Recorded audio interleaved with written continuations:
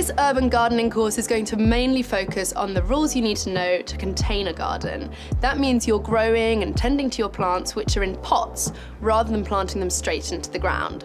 And this is because as a container gardener and an urban gardener, I know how little soil we've just got rolling around in the city to grow in. Container gardening is brilliant. It can be just as bountiful and as enjoyable as if you're lucky enough to have some flower beds. But there are certain things you need to know, and we're going to address these over the course of the next 2 lessons. The first is picking the right plants for your container garden, and the second is picking the right containers to put them in. Picking plants for your outdoor space might seem a bit daunting at first. There are so many varieties to choose from, and if you're a real beginner, it's impossible to know which are right for you.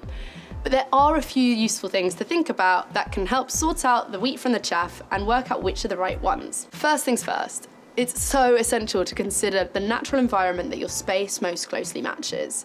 It might be a little challenging to think of that balcony on the side of a tower block resembling, say, a Mediterranean garden, but it's really how you're going to work out which plants are right for you. All plants are at home in different conditions.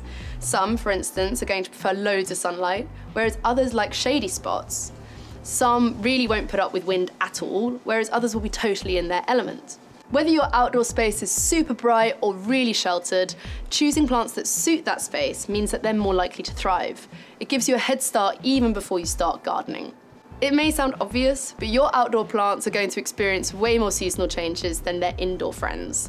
You know, you can have snow in April and a heat wave in the summer, all in the case of the same year, and your plants really have to put up with that. Plants deal with this by reacting to the situation around them. Some will only flower for a couple of months each year, others will protect themselves by dropping their leaves and going into dormancy over winter. This also affects what you want to choose for your space, because what your plants are doing at different times of the year will affect whether you want to put them in your garden or not. You might not want to admit it, but it's really important for you to think about how much effort you realistically want to put into your urban gardening. If you want to be a devoted, everyday weekend gardener, that's cool, you can grow all sorts. But it doesn't mean that if you don't want to put in that much time, you can't have any plants. Safe to say, if you're growing in a town or a city, you're not really going to have an awful lot of space. So that means you really want to make the most of what you've got. The best way to do that is to make sure that you have plants in your garden that will look full, beautiful and lovely for as long as possible, rather than something that looks spectacular for a few months in the summer, but kind of rubbish the rest of the time. So let's look at evergreen plants. These are ones that will look lively and gorgeous and full all year round. The slight downside is that they're not really big showies when it comes to giving out flowers. Seasonals, such as this one, can provide beautiful foliage and flowers, but sometimes just for only a little bit of the year. Annuals look great for a season or two, but then they will need replacing. You can see what I'm getting at here. Most gardens look best with a little bit of everything.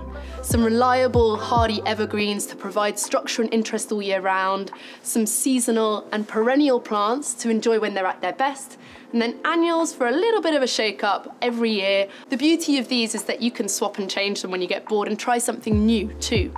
And all these different types of plants are available on the Patch website. In our next lesson, we'll go over what you need to think about when you're choosing a pot or a planter for your plants.